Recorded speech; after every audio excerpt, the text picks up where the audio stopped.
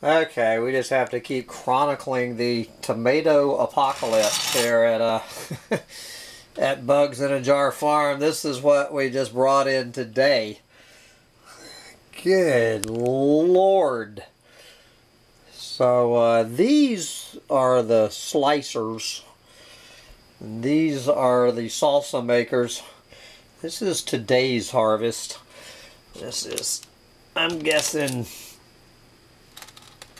close to 20 pounds. This is 12 tomato plants, guys. This is 12 tomato plants that I planted. I stuck in the ground on Memorial Day. Now, I have already had like 30 BLTs. I myself have eaten over a gallon of salsa. And then we have this.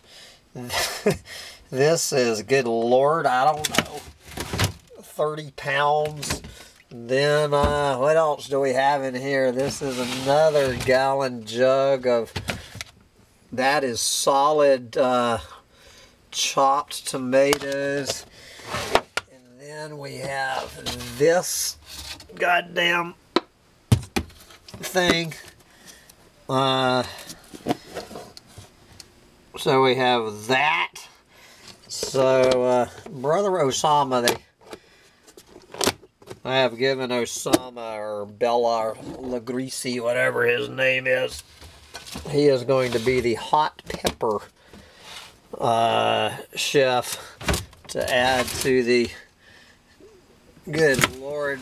And guys, I've got 10 more, I guess, at least two more 5-gallon buckets of tomatoes to bring in.